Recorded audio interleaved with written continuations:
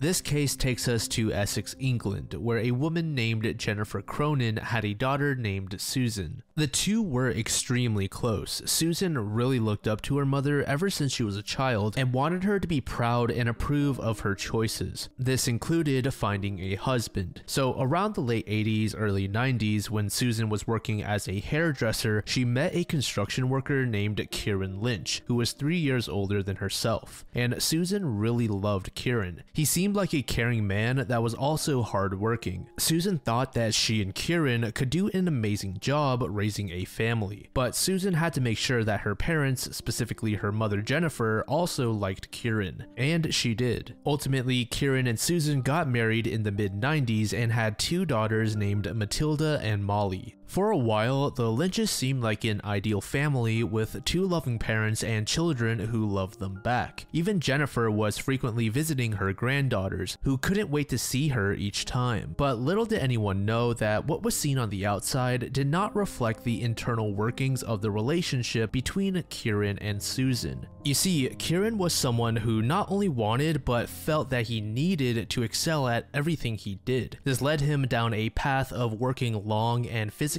taxing work hours every single week. In Kieren's mind, he felt that this was the bare minimum in order to provide his family with a proper life. And as you could imagine, Kieren was often mentally and physically exhausted, leading to outbursts of rage at home. At first, this manifested through yelling and smashing objects. When the stress was too much for Kieren to handle, he would resort to alcohol, which didn't do anything for the man except make his situation worse. At times, he would even lash out against his family, the very people that he was working so hard to support. So on the mornings after one of his violent fits, he would apologize to his wife and kids and say that he will do better. But time after time, Kieren just slipped back into these bouts of anger. Susan started asking herself how Kieren went from such a kind man to someone so unstable. She hoped that with time, Kieren would eventually return to his past self, so she didn't tell anyone about his violent outbursts in fear that someone might report him to authorities. The daughters also seemed to understand their mother's sentiments and tried their best to comfort her. When friends and family of Susan's would ask about how her husband was doing, she would tell lies in order to hide the stressful situation that she was in. But these lies only worked temporarily. One day, one of Susan's friends was out and about and saw a man that looked strikingly similar to Kieren. So she tapped a guy on the back and asked, "Is that you, Kieren?" And when the man turned around, she kinda jumped a bit. The man had an extremely lean and haggard appearance, but she could tell that this was indeed Kieren. As a result of his poor mental health and stress, Kieren had lost an immense amount of weight. But along with the stress, there was another factor to blame for his drastic change in appearance. Sometime in 2014 to 2015, Susan was doing the laundry and was in the process of emptying the pockets of Kieren's work uniform. And inside one of these pockets, she found a tube of an illegal white substance amongst other items. Again, Susan was well aware of the hardships Kieren was going through and the stress he was dealing with, but she had no idea that Kieren was using such substances. Susan didn't know what to do next, but eventually confronted Kieren about her discovery. Kieren was furious at first, but begged her not to tell their kids about this. Susan agreed that keeping the kids out of this discussion would probably be the best option, but she wanted Kieren to seek professional help so that they could put an end to all of this drama. Kieren just remained silent with no response. Over the following weeks, Susan started noticing large transactions on her credit card statements and knew that Kieren was the one behind them. She confronted her husband about these purchases, but she was met with animosity, and it was at this point where the relationship really turned for the worst. There was of course violence in the past, but now Kieren was threatening Susan's life as well as his own. Susan was getting to the point where she felt as though she was backed into a corner with no options. She really wanted to tell her mother Jennifer about this and get her advice, but deep down she felt that if she involved her mother, she might be in danger as well. So Susan knew that if drastic measures weren't taken, something bad was eventually going to happen. So she ended up parting ways with Kieren after over 2 decades of marriage. Susan deeply cared for Kieren despite all the hardships the two had been through, and Kieren was reluctant to say goodbye, but later agreed that this was probably the best choice for both of them and their children.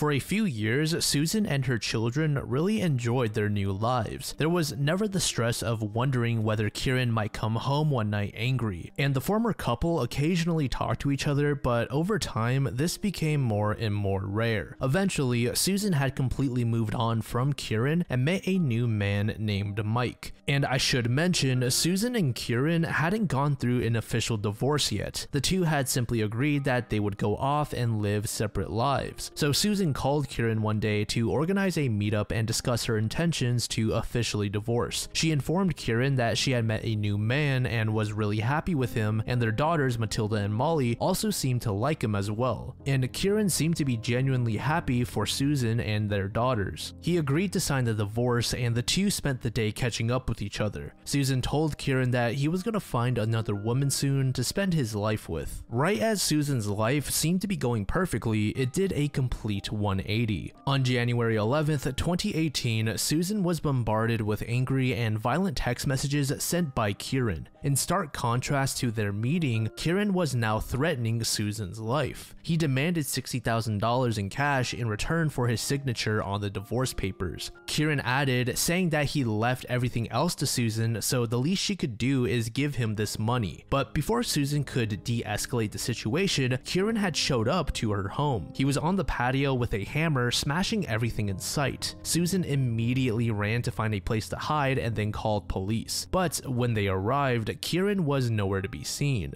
Susan explained the situation to authorities, stating that Kieren had a bad history with alcohol and other substances, and that they may be the cause for this attack. Right as police were about to leave, Kieren showed up again and tried to get inside of the home, but obviously police stopped that from happening. At first, police were actually about to let Kieren go, but after he started flailing around and shoving the officers, he was arrested. As they handcuffed him and sat him down in their cruiser, he started shouting obscenities towards Susan, who was watching the whole event unfold from her patio. Kieren was facing 3 charges consisting of possessing a dangerous weapon, causing property damage, and displaying life-threatening behavior. A little over 2 weeks later, on the 29th, Kieren was granted bail and told to not go anywhere near Susan, her daughters, or the home. But Kieren didn't listen to this at all. He constantly called Susan's phone as well as their daughters' phones. Susan stated that between the 3, they would receive anywhere from 80 to 100 calls or texts a day. Kieren even showed up to the home a few times as well. Even after informing authorities that Kieren was violating his bail conditions, he was never arrested. Kieren even called emergency services, saying that he was going to end it all, but he was too scared. Authorities rushed to his location to defuse the situation, and they were successful. They suggested that Kieren talk to a professional therapist as soon as possible, and he agreed. Then, the very next day, he was back to his antics of messing with his former family. He did things like sneak into the garage of Susan's residence and turn off the power, and then throw various items around in the front yard. Kieren even started visiting his former mother-in-law Jennifer's home and knocking on her windows before fleeing. Once again, Susan called authorities, stating that not only was her life in danger, but her daughters and her mother's as well. But police more or less disregarded her concerns, saying that Kieren was no real threat and that this was normal for couples going through divorce. Then, unexpectedly, Kieren started hurling charged messages towards his own daughters. After Susan told police about this, they told her to leave home and spend a few days somewhere else. So Susan took Matilda and stayed the night at a friend's house, while Molly was sent off to stay with her grandma, Jennifer. On the first night that Molly was sent to Jennifer's, she received several phone calls, all of which were silent. Nobody responded at all when Jennifer asked if anyone was on the other end. Then around 2 a.m., Molly noticed what looked to be a man in the backyard.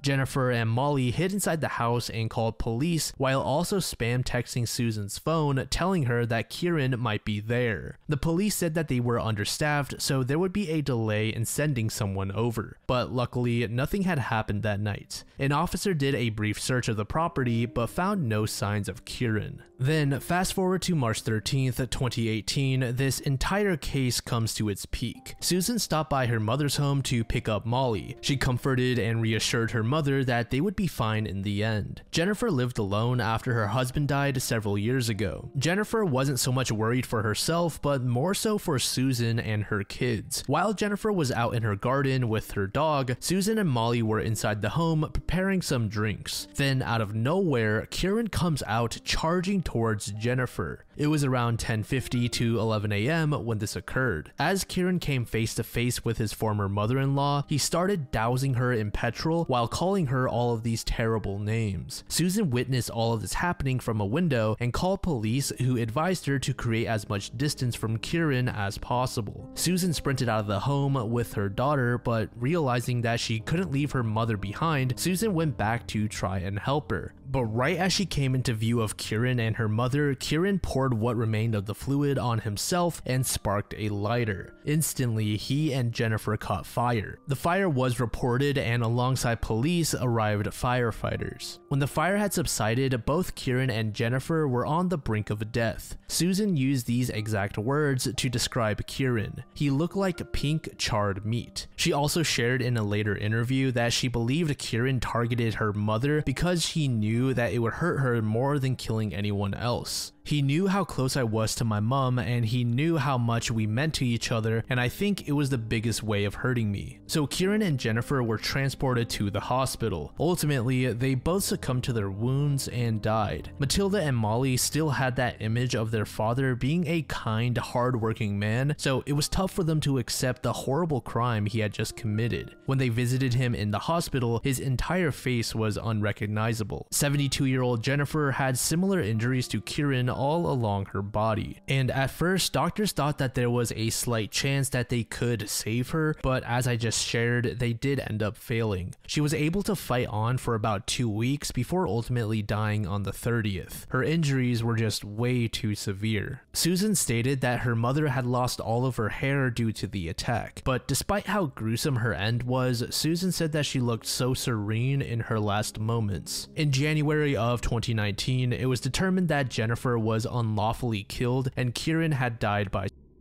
Law enforcement has faced immense scrutiny from the public with this case. Despite knowing about Kieren's unstable mental health and tumultuous relationship with various substances, they never took the necessary steps to ensure that he was of no harm.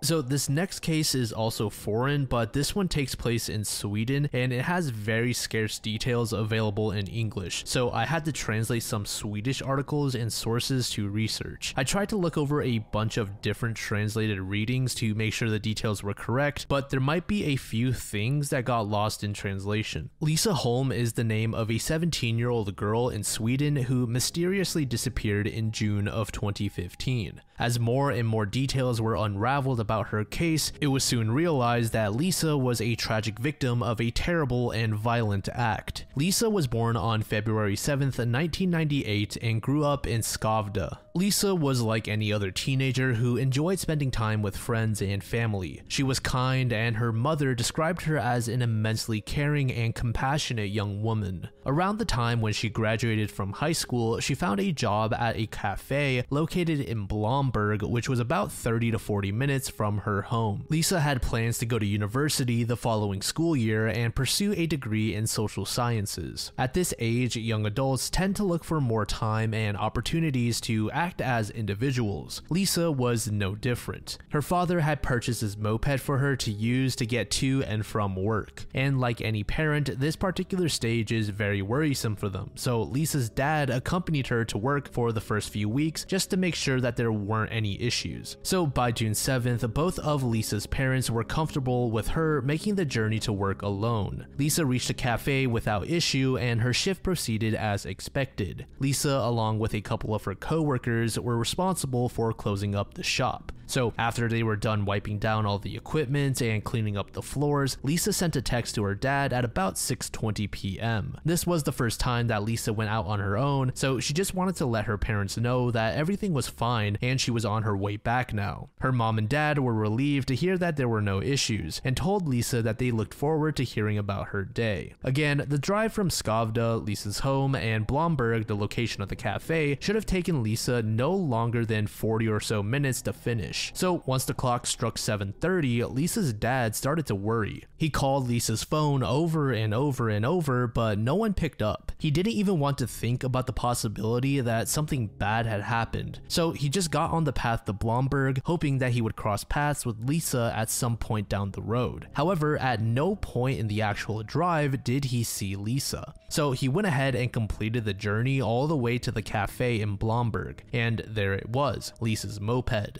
Instantly, the father felt this sense of release course through his body, so he goes inside of the cafe and looks for Lisa, but he just can't seem to find her. He tells the manager that he's looking for his daughter, Lisa Holm, but they tell him that she left. Now it became clear that something was definitely wrong. The manager realizes that Lisa is missing, so while her father searches the area, the manager contacts police. Outside, Lisa's dad realized that the keys were still in the moped. He couldn't think of any good scenario where Lisa would intentionally leave her keys behind, so his mind shifted to the possibility of Lisa being abducted. Both police and Lisa's family searched for her for several days but couldn't find her. What they did find were her phone case, a receipt, a ticket, and a phone screen that had been destroyed. There was also a glove that was located in this barn that was nearby the cafe. But the strange thing about this glove was that the barn it was found in was actually searched the first day that Lisa went missing, but it wasn't found until a day or two later. All of these items were confirmed to belong to Lisa. Then on Wednesday the 10th, more items of Lisa's were found. These included some earrings and her license. The earrings were found in that same barn where her glove was found, and it was on this day that authorities finally released Lisa's name to the public. You see, the days prior, investigators actually kept Lisa's name a secret and only revealed that there was a teenage girl that had gone missing on the 7th of June. After Lisa's identity was made public, a massive search party of over 1,000 people came forward to help search, and one of these volunteers decided to give that barn another search, and he found human excrement. Authorities, for whatever reason, believe that this was from whoever abducted Lisa. With this new and improved larger search party, a lot more ground could be covered. One group of volunteers decided to take a look at a nearby farm, but right as they were pulling up to it, two people came out to them and said, "Hey, we already searched the spot and there's nothing." So the group trusted them and left. But later on, a couple of people from that group said that the two people that confronted them were really suspicious. So they told police about them and they searched the area anyway. Hidden amongst some branches, they found Lisa's jacket and helmet, and nearby was this sort of rundown shed/trailer that looked almost abandoned. Authorities set their sights there to search next, and immediately after opening the door, this foul odor just burst through that opening. There was one part of the trailer that seemed to grab everyone's attention. In one corner were these lockers, and they were all closed except for one. The one locker left open seemed to be filled with clothing and other items. Investigators got closer and started pulling back some of the clothes, and then they saw her, Lisa. Lisa's lifeless body had been hidden away behind all of the various items in that locker. Part of her clothing had been removed, and there was also a rope around her neck. Additionally, someone had placed tape across her mouth.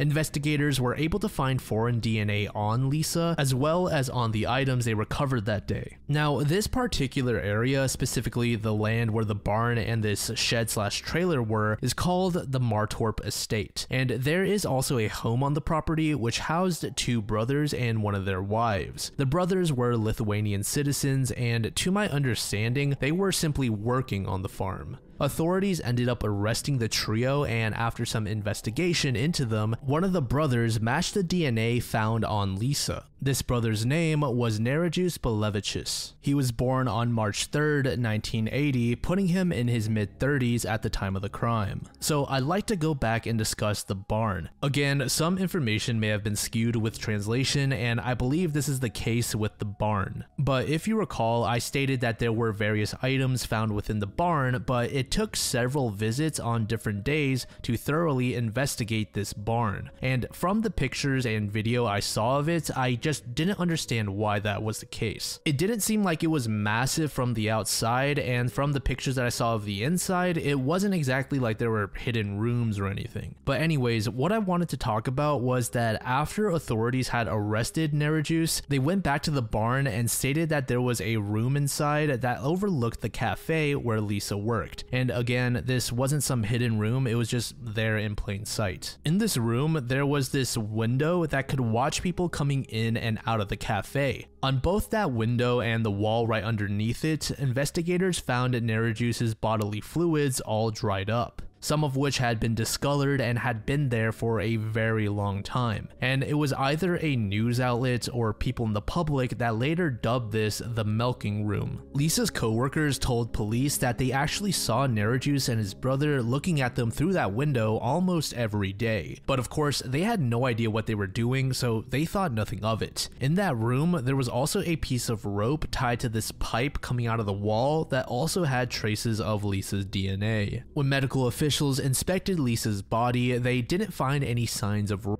If you recall, there was Nerejus's DNA found on Lisa, but that's it, only on her. So investigators tried to piece together what exactly happened, because Nerejus was really hard to deal with. Despite the staggering amount of evidence against him, he denied being the culprit. The following scenario is what police believed happened. When Lisa was leaving for work, Nerejus attacked Lisa before she could ride off. He moved her to the barn and then to that disgusting room where he had Lisa suspended by that pipe. Investigators do believe that Nerejus had the intention of Lisa, but he got too quote-unquote excited, hence the DNA on her body. And it was in that moment that Lisa lost her life after running out of oxygen. From there, Nerejus had no interest in the girl anymore, so he moved her to that locker in that little rundown shed. Initially, Nerejus, his brother, and his wife all gave alibis, but eventually his brother did give in and reveal the details of the crime. According to him, Nerejus had come home on the night when Lisa disappeared and went straight to the washing machine. He tossed his pants, shirt, socks, everything inside. Nerejus then told his brother that a girl had just gone missing and that since they were both Lithuanian and really close to where she worked, they would be suspected of being the ones responsible. So the two needed to come up with alibis that would fool the police. Nerejus didn't actually tell his brother that he killed Lisa. Nerejus went on trial in November of 2015 and was ultimately sentenced to life in prison. During his trial, it was revealed that Nerejus had a lot of dark and sadistic